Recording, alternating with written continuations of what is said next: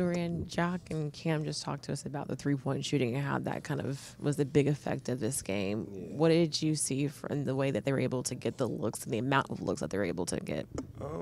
They're a fast-paced team. They was in the conference finals last year, so they one of the best teams in the league. But when you got a center who can pass the ball, when you get the ball, a bunch of guys get to moving.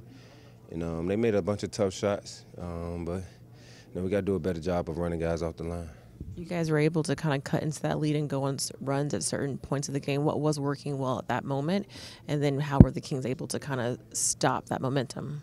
We was getting stops and getting on a run, but when they're making shots, we got to set up and run a play, and then they did good on half-court defense, but we just got to do a better job. We can't give up 23 threes and win the game. It's going to be hard, especially when we ain't even getting off that many threes.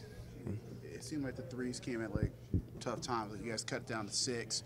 I think one of those guys hit a 3, goes back up to 9 in the fourth quarter. Was it just a matter of the threes just came at the wrong times as much as you guys giving them up? Yeah, they was backbreakers. We gotta.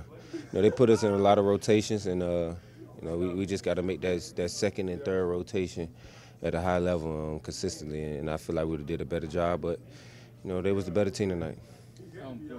The second part of that is, you guys not getting off a lot of threes. Yeah, same thing. I don't want to say settling for middies, but kind of maybe getting lured into them. Right. How big of an emphasis is that going forward the rest of the season? Maybe give them credit to them. They made us shoot the shot they wanted us to shoot, and we got to do a better job of getting off more threes.